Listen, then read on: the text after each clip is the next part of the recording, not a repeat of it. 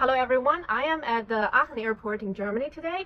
I am a student pilot, my name is Jalun, and today we're going to find out how propellers are made from the beginning to the end. Here we are at Helix Propeller and Richard is going to show us how the propellers are made. Hi! Yeah, hi, nice to meet you. Good morning. Okay. Yeah, welcome at Helix. Yeah, I'm Richard, I'm pilot. I fly since 35 years with aircraft, and over this flying project I created own aircraft, and this own aircraft required a good propeller to pass noise test. And this is what I created in these old days, and now is a big company. Yeah, it is for support flying, to make it better, nicer, higher. I started in 1990. And up to now is 34 years. Now is just my passion. You know, we use from first day carbon fiber as the main and sole material to create propellers. On the other hand, we started directly from beginning with CNC molding, meaning we mill all CAD creations from computer down to the hardware that customer receives. Yeah, from the very old time with pocket calculator creating the curves to be cut on wood, I found out it is not the way for the future.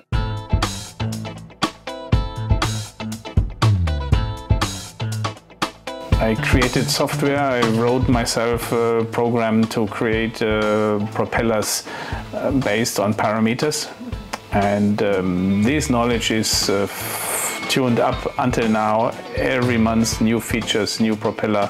Observing what colleagues are doing. And that's how this simulation works. Okay, we have an existing 3D geometry, and we want to import it and then see how it's behaving in different design points. At the end, it's not as fancy as you would think. Two-dimensional graph is the thing we want to know, and from which we decide, okay, it's good enough or we have to get better.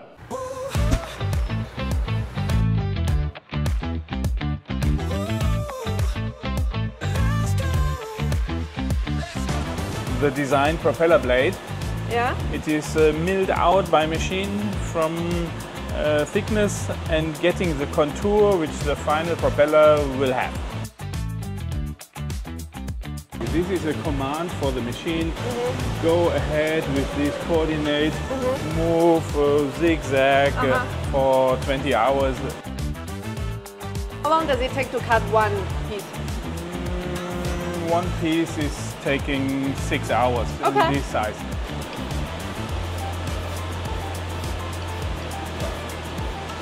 Yeah.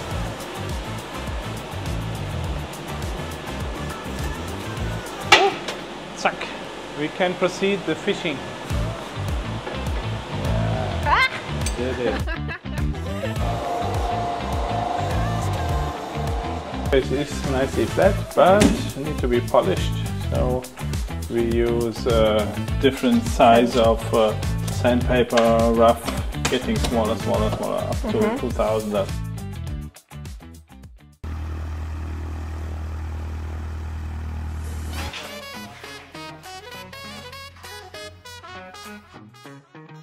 Ja, mein Name ist Thorsten. Mein Aufgabenbereich ist das Laminieren und die Zuschnitte für die Propeller zu bauen, bin ich zuständig. Und was wird dann genau im Zuschnitt und beim Laminieren gemacht? Also beim Zuschnitt werden die Glasfasermatten oder Gewebe, besser gesagt, und Kohlegewebe werden mit Schablonen zugeschnitten, werden dann auf ein Tablett fertig hingelegt, und das ist dann die Vorbereitung für das Laminieren. Und beim Laminieren werden dann eben halt die Glasfaser- und Kohlefasermatten mit einem Harz in eine Form gearbeitet, und das ist eben mein Aufgabenbereich hier bei Helix. And carbon fiber giving high strength, high modulus, making the propeller strong to withstand all this huge engine power. With the heat it will harden up. Let's say unbelievable hard. How many layers in total? Oh, good question. Yes, like one layer of this, one layer of this, 4 layers of this, and then at the end 30 layers of different materials.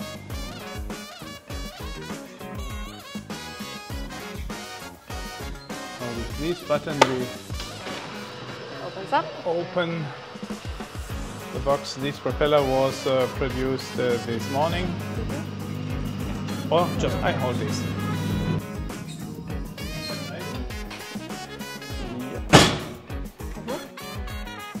And then fit. Yeah. Yes, exactly. Now have it.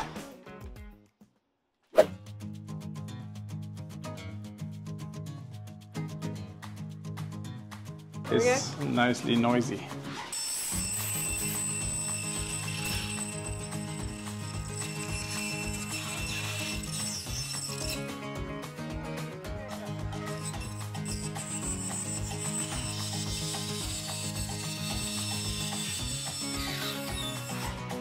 Perfect. Done. Yeah, I did a good job. Next step. Fix it here and then... We'll try to file down to where the profile starts. Okay. Everything which doesn't look like that, you have to cut it away. Yeah. Easy. It almost looks like that already. When it's Almost. looking like that, it's okay. Okay, okay. Just a little bit and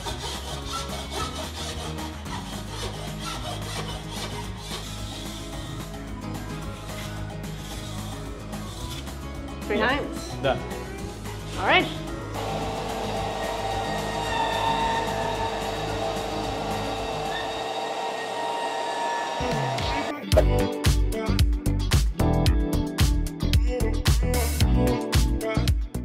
Balancing is the closest issue to customer flying later on. Unbalanced propeller are not possible to tolerate. We have balance from two sides. The one is from production side to make it efficient and fast. There we do some pre-balancing, and after finishing the propeller it is checked again for balance and probably corrected when the pre-balancing was not through the process continuously good.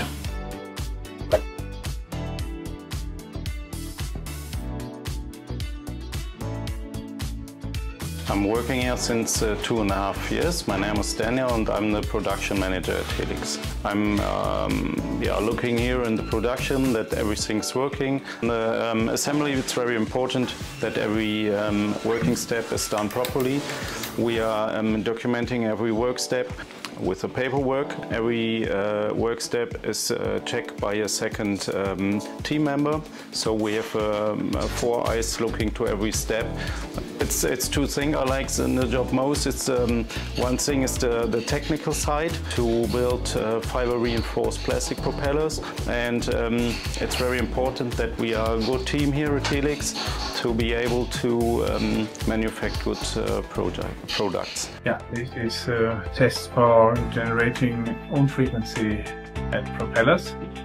It is logged via data logger and will display the oscillation of the propeller on analyzing software to find out which were critical frequencies to be avoided at aircraft like this. And here is indicated at 40 Hertz the propeller is oscillating up and down and should be avoided. And new propellers, before flying them in the air, needed to be tested for strength, for vibrational load, for many small things. Main intention on test bench is to bring a propeller from production into the situation that we can fly it. To check whether everything is safe and oscillation and behavior, noise, thrust, everything is okay. We need to run on test bench several hours before we fly it. It is somehow 1.5 times the RPM that we use on target aircraft.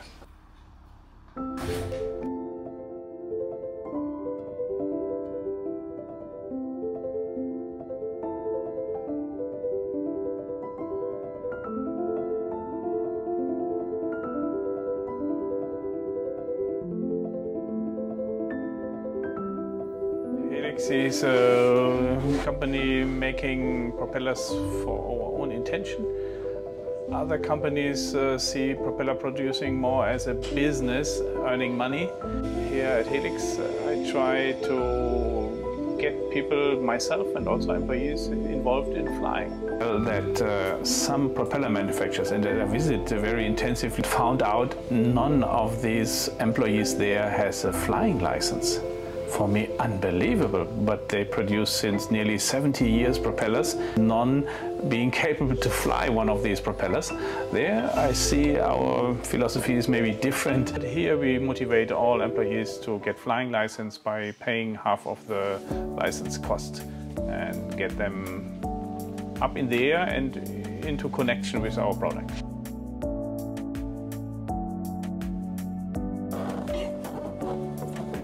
This is where it is made for, to be comfortable in long distance and being happy, consuming less fuel than expected. So this less consuming is from the curvature, the design of it? Yes, it is, as you see, a very bended propeller.